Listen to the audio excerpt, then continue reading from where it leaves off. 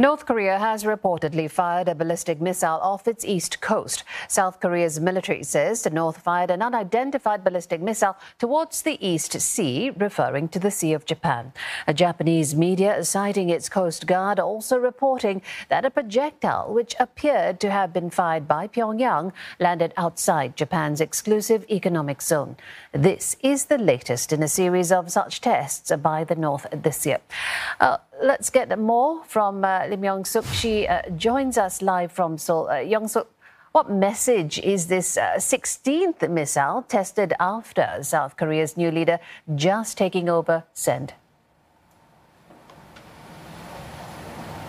Well, it seems like North Korea is going to continue with its missile tests. And, I think especially since it knows that this newly elected President Yoon Suk-yeol is expected to take a tougher stance against North Korea than his predecessor, Moon Jae-in.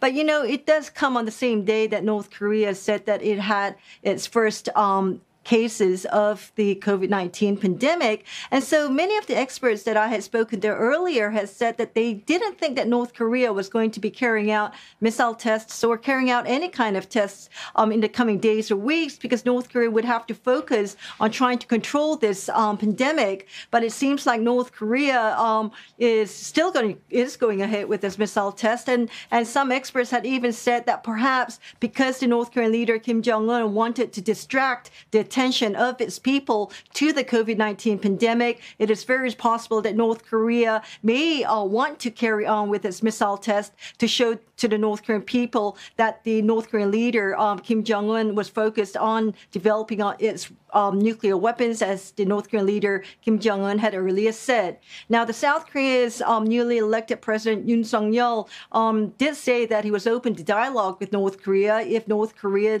agrees to denuclearize. But apparently that doesn't seem to be the case right now. The newly elected National Security Advisor to President Yoon Suk-yeol did hold a meeting, and following that meeting, the presidential office did condemn North Korea. Now, interestingly, this test coincides with North Korea reporting its first ever COVID-19 outbreak. Drastic measures already in place, do you know? Well, that's what we're hearing. I mean, this is the first time that North Korea has talked about this, but it seems like North Korea is going to be ordering or has ordered a lockdown. And, this could be the case because this is something that apparently even its North Korean leader, Kim Jong-un, is taking very seriously. North Korea's leader Kim Jong-un held a crisis Politburo meeting after the country reported its first ever case of COVID-19. It wasn't clear how many cases were reported, but according to the KCNA, samples taken from patients sick with fever in Pyongyang coincided with that of the Omicron variant.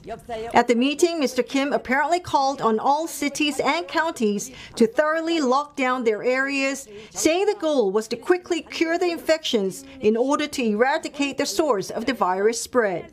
He said the country, with a population of 25 million, would overcome the sudden situation and win victory over the virus.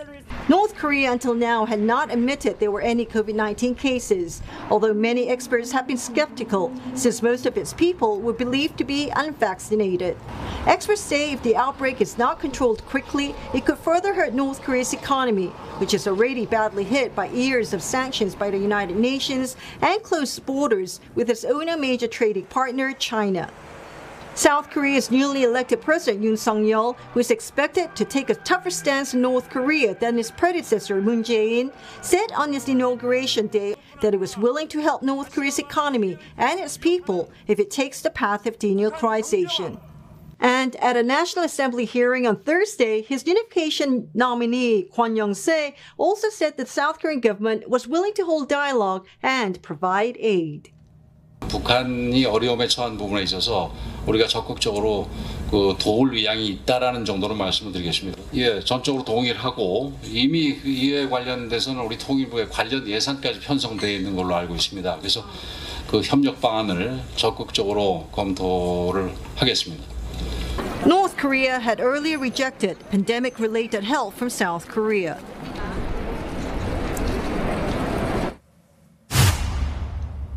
Well, now that we know that North Korea has its first COVID-19 cases, it remains to be seen whether North Korea would be willing to receive help from South Korea. Im Young-suk in Seoul, thank you.